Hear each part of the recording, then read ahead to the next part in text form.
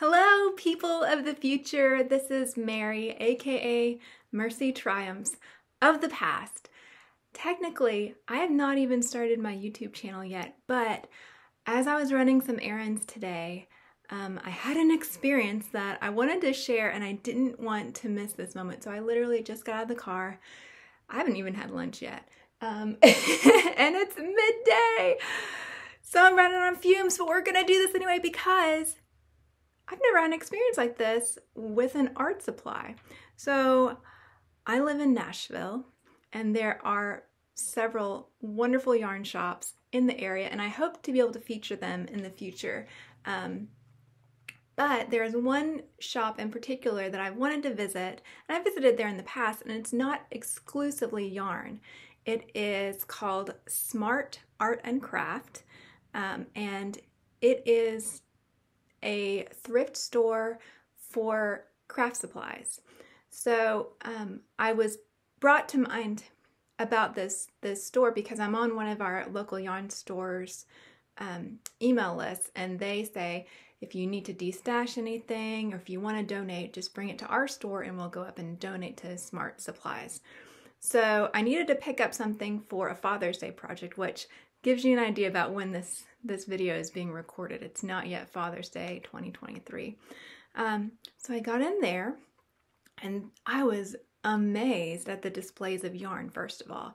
I was amazed not only to see some of the quality that I was hoping to find, but also some really interesting full skeins or cakes, or just they have a really great way to me of taking used yarn and making it sellable and approachable and fun. And I saw they had a big display of knitting needles, and I was thinking, do I really want to go there? And but I didn't see any crochet hooks. It took me a minute to find them. And above with the display of yarn that's organized into totes by color, there were some little like Sterilite tubs, little plastic tubs of knitting needles or circular needles, and then there was one of crochet hooks. So I thought, I will check in here. Now, one of the, if not the very first crochet YouTube channel that I ever subscribed to was Crystal at Bag O' Day Crochet. And for a while now, she's talked about how she loves hero hooks. And they are aluminum, sometimes plastic crochet hooks. They are tapered rather than inline, and they are no longer being made. They stopped being made in the 80s. So you can guess where this is going. Sure enough, I found a hero hook.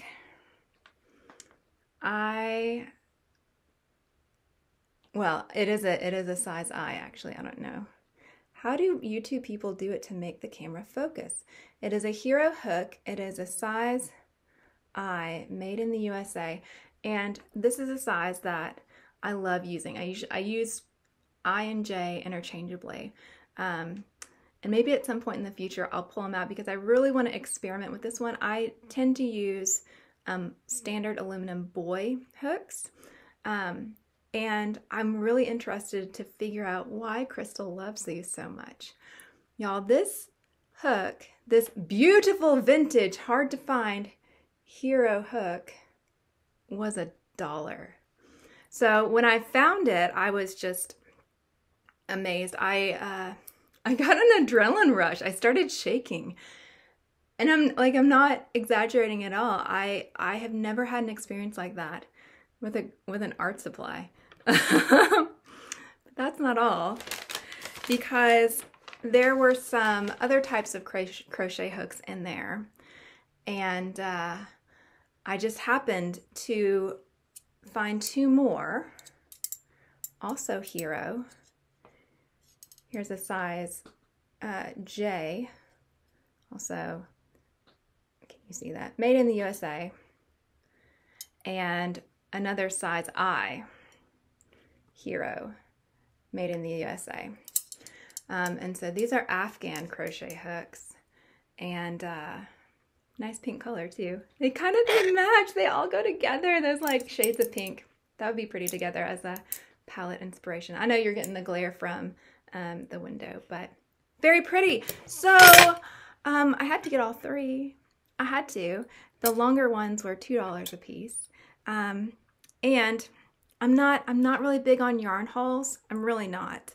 And I have all the yarn that I need and more projects and things. I'm like, let me finish some things before I get more. But there's always a but, isn't there?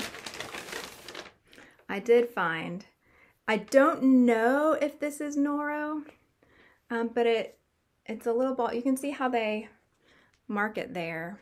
Plain band. We have no idea what this is.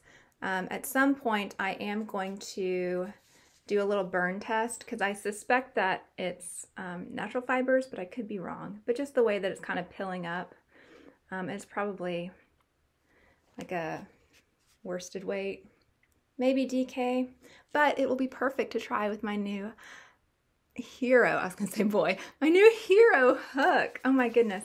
So this yarn has the kind of dusky rose, kind of avocado green, and just some olive green in there too. Very pretty. Again, no idea. And that's one of the joys I think of. If you're a treasure hunter, the Smart Crafts store is a great place for you. And now it's not only yarn, there's a lot of quilt fabric, there's a lot of fabric, there's all kinds of vintage buttons, there's all kinds of trims, everything that you would find in your grandma's sewing basket is going to be there. All kinds of wonderful things. So definitely recommend you going. In fact, here is some information. Now, a couple of times a year, they do a fill a basket sale. So by the time you see this, this will be well over. But if you look down at the bottom, you have the address. If you know anything about Nashville, this is actually quite close to the Grand Ole Opry. And so there's also some vintage shops. There's a little coffee shop over close to the Opryland Hotel and the Grand Ole Opry. And then you can look on their website as well. So highly recommend. Wonderful place and good for treasure hunting. And as I was doing errands, I had to stop by the library anyway, and wouldn't you know it, sorry about that, my local library did have the incomparable Tony Lipsy's the Tunisian Crochet Handbook, which I never thought I would check out. I never thought I would really get into Tunisian crochet. I love TL Yarn Crafts. I've enjoyed her work, but Tunisian crochet hooks are really pretty expensive, and so to me that's a little cost prohibitive. Let me just do what I love, and if I'm ever super interested, whatever. But I looked in the book, and yes, you can indeed use Afghan hooks for Tunisian crochet, so that might be an experiment in the future as well. Now, I did take a few pictures on my phone and a little video on my phone, so I'm recording this now to get my first impression and reaction, but by the time you see this, I will have become familiar enough that, fingers crossed, hopefully I'll be able to drop in photos and I'll be able to put in that little video so you can get a sense of walking towards the shop and what to look for. And I only really took photos of the yarn because that's my jam,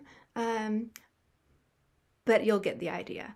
So thank you so much for listening to me ramble and be excited about a crochet hook. Oh my goodness.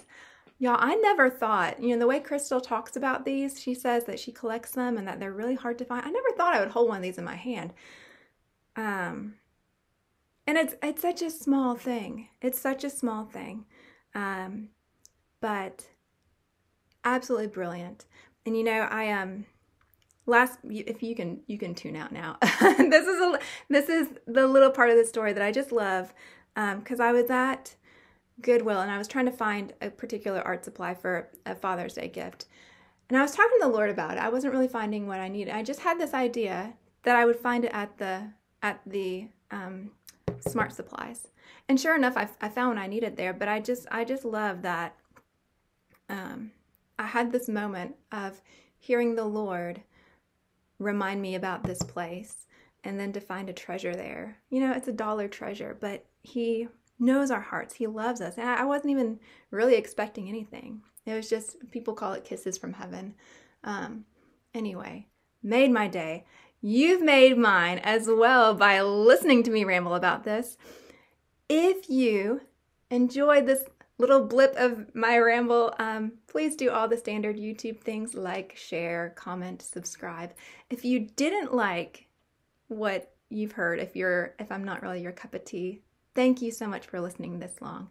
I'll hopefully see you soon, and then here's my nice segue into pictures and video of the store. Yay! All right, bye!